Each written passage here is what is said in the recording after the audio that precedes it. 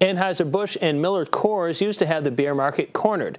Now, as people's taste for lagers, pilsners, and pale ales have evolved, that market is being taken over by the everyman and every woman, so long as they have the drive, know-how, equipment, and time to craft their own beer. We found someone like that in Cedarville. Paul Nixon turned his barn into his own personal distillery, and he's ready to give the big brewers a run for their money. We stopped in to get a tour. The popularity of craft beer has seen a steady incline for the past couple of decades. Whether it's pale ale, stout, or lager, people love their specialty brews. In fact, they love them so much, regular folks are going ahead and making their own beers. Another trend that's on the upswing. Tucked away in a dirt road off of Route 3A, they've been brewing beer inside this barn now since April of 2014. Representing Plymouth Craft, Paula Marcoux put together a tour group of guys and gals all interested in getting a first-hand look at the process of making some tasty suds. This tour was the first of its kind for Independent Fermentation's founder, Paul Nixon, whose biggest challenge may have been the tight quarters for all of the onlookers. It's different. It's like giving one tour to, 15 people?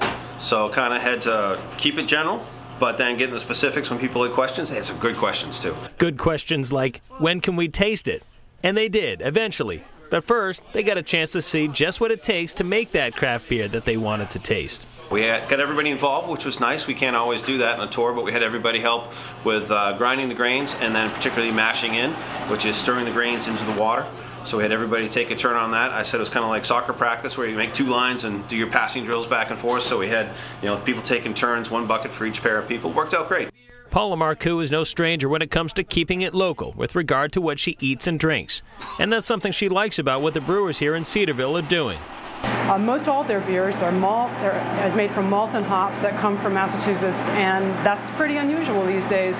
They're available only in local stores, and it's really fun for me to be able to buy a beer that's made right here and made of ingredients that come from right here.